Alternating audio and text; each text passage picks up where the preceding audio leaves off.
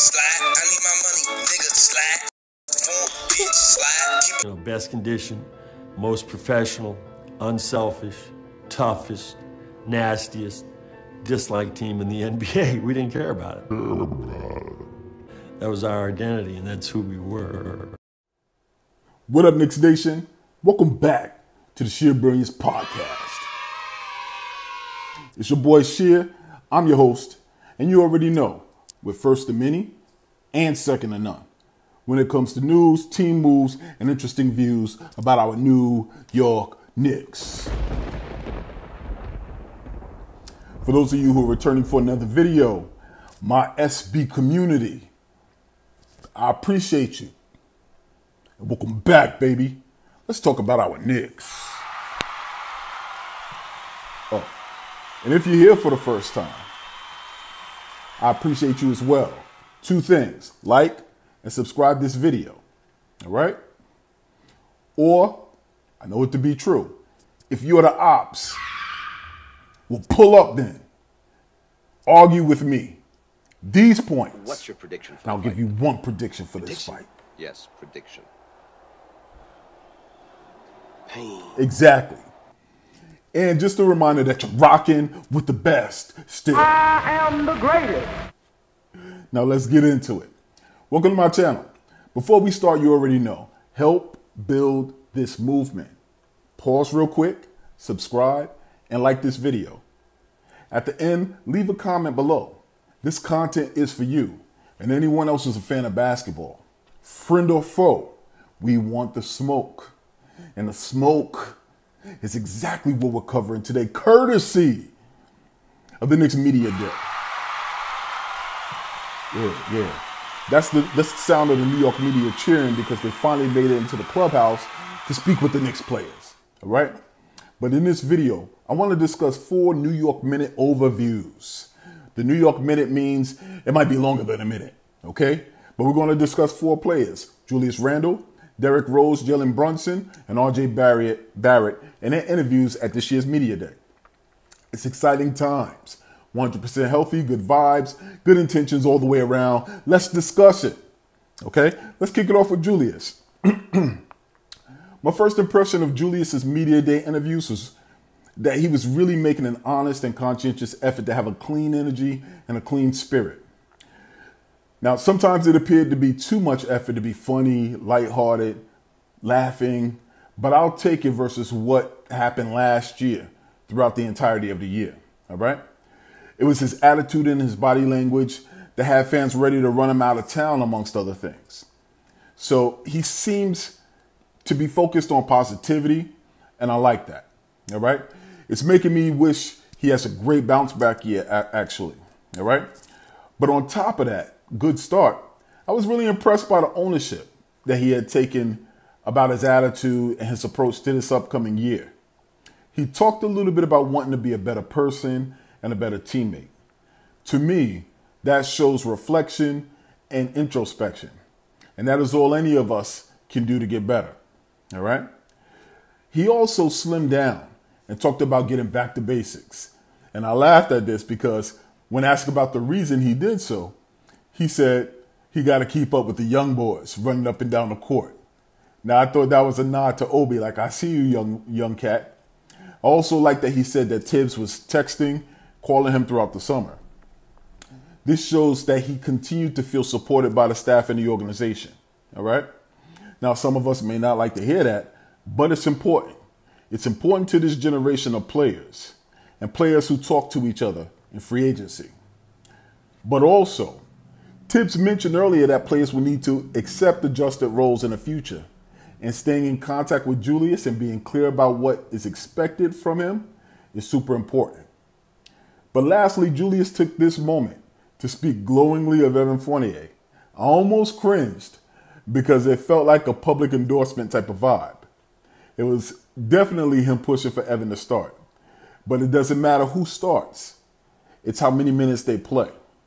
So Julius, I hope you are better than the MIP season, Julius, and we get this thing back on track, all right?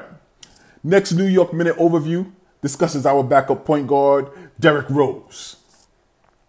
My first impression of Derek's media day interviews was that he was really Derrick Rose, the OG.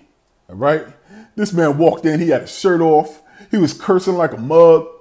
He was talking about wanting to be good again. All right? Derrick Rose is actually one of our most valuable players for his skill and his ability, as well as his mentorship and his communication from coach to players.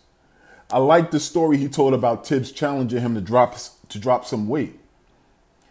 For Tibbs to know Derrick's eating habits and challenge him to come back better, apparently it works. He knows the buttons to push with D Rose. A healthy D Rose is a dangerous D Rose. All right? And I think sometimes we take that for granted. He helped lead us to the playoffs 2 years ago. So many times that year, he actually had the league talking about what he was doing at MSG. I want that back. All right? I also like that he's been progressively given zero fucks since returning to New York when talking to the media. All right? That man's been cursing, although he still clearly communicates full responses to questions. He's been talking like a guy from Chicago or New York, and I'm here for that. Okay? We need that type of energy for the teammates to follow. All right?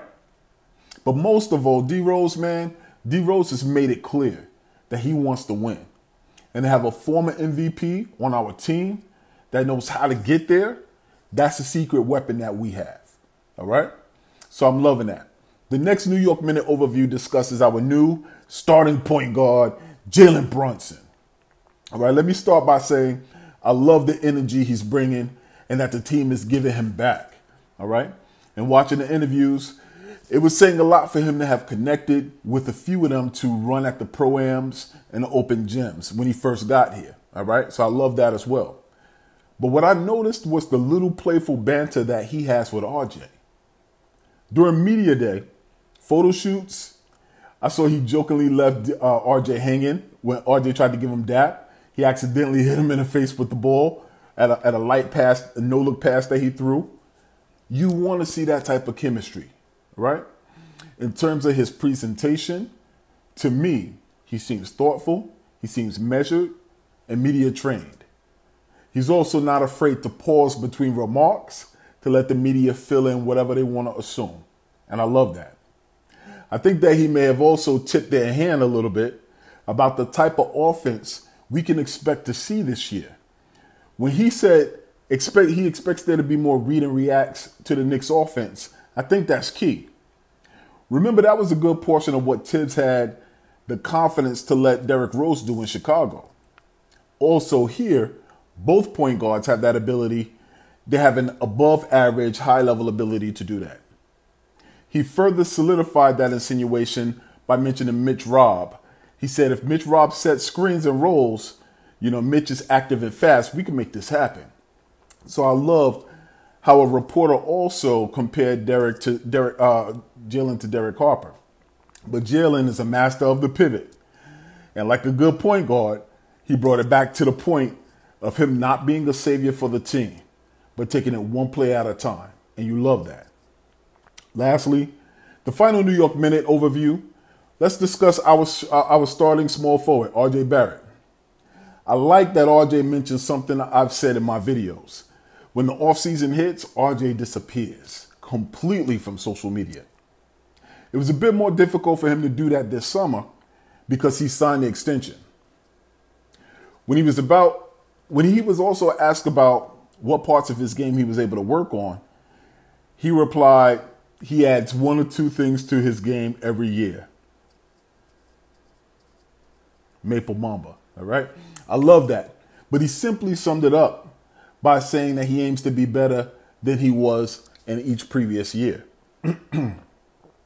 But also showing his growth, RJ did specify what he worked on: decision-making, free throws, and his ability to finish. All right?